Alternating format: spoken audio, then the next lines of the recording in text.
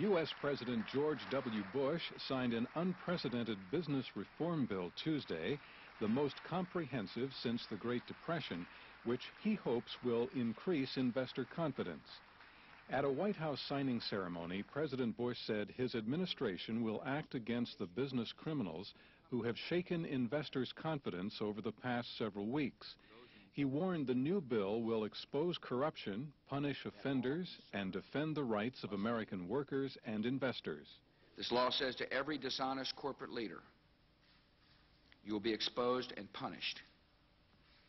The era of low standards and false profits is over.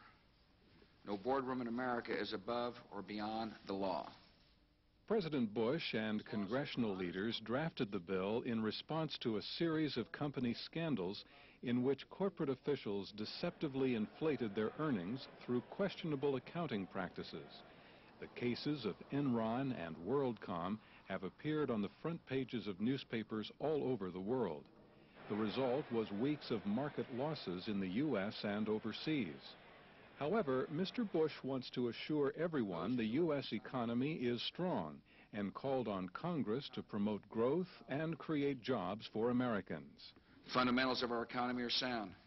After all, sales of automobiles and new houses are on the rise.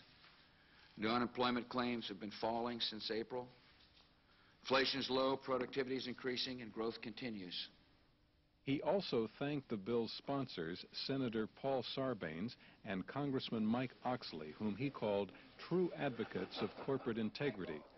White House spokesman Ari Fleischer told reporters the measure will provide more oversight of accounting practices.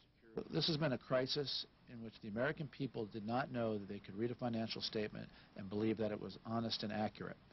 And as a result of this legislation, I think the American people are going to see they can have more faith, more accuracy, and more reliability in the records of America's corporations. The legislation calls for maximum prison terms of up to 20 years for executives who commit mail or wire fraud.